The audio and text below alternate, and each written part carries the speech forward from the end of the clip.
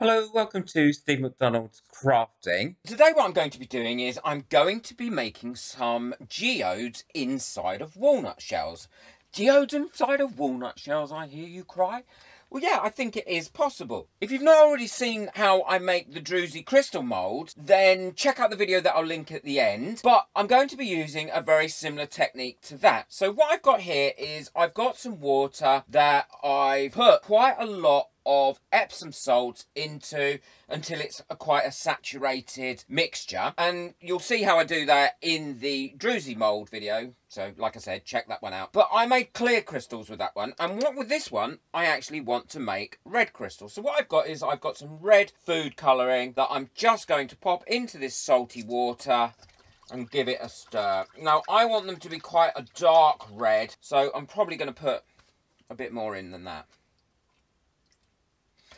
And then what I'll do is let this water cool down before I put the walnut shells into it. Now, I've already filled these walnut shells, as you can see, with salt because I want the crystals to have something to form on. And how I did this was I painted in some PVA glue, school glue, white wood glue, filled it up with the Epsom salts, just pushed it down, tipped it out, and then it left it in there. So I've got quite a few like this. So I'm going to let this water cool down so that it doesn't dissolve the salt that's inside of the walnut shells. And then I'm going to pop it in here and I'll show you how I do that.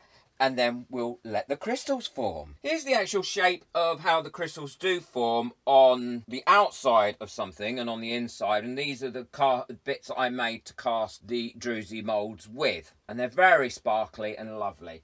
So once these walnuts are formed up and all the crystals are formed up, then we can pour in a nice clear resin and have a really good geode inside a walnut shell. Great jewellery! I will link everything that I use in the description below, including the food colouring, the Epsom salts and everything else. So it's easy for you to find. Don't forget, if you're not already a subscriber, hit that subscribe button so you don't miss out on any of my future videos.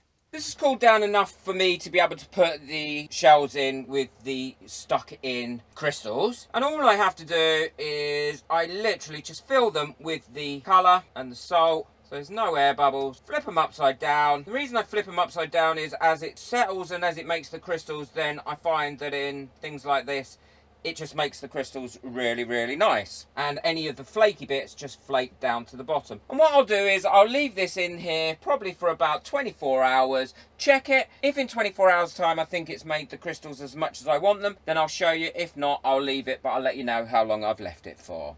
Oh, I'm really excited about these ones. These have been sitting in here now for about 2.5 days. And you can tell that there's crystals going to have formed in there because there's crystals sitting on the top. I haven't looked at them and I can't see them, obviously, because the food colouring has made it really dark in there. So I can't see what they've done. So it'll be interesting to see how they come out. So there's one, and that's really, really quite pretty. You can see the crystals all growing in there.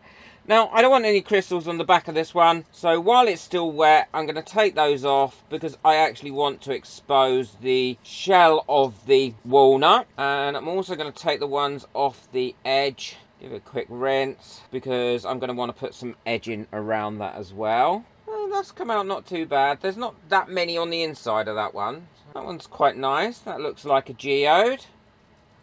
And I'm just going to take that off there. Oh yeah, that one's pretty. Oh dear. There's a Goliath one here. Now that has really come out well. I'm not going to take the crystals off the back of that one. Or maybe a little bit off just that bit there. And then I'm going to keep them everywhere else if I don't break them off. They're easier to come off when they're still quite wet.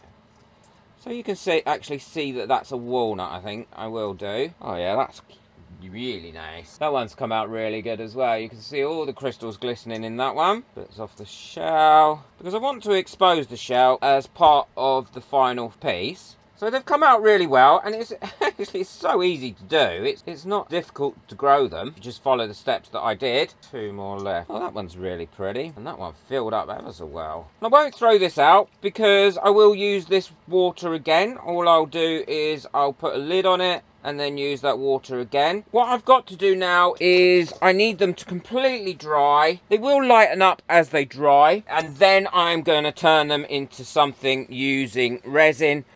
These have all come out really well. I'm really pleased with them. Now they're dry and I'm going to be using them in other projects. Don't forget, hit that subscribe button so you don't miss out on any of my future videos. Enjoy your crafting. Bye.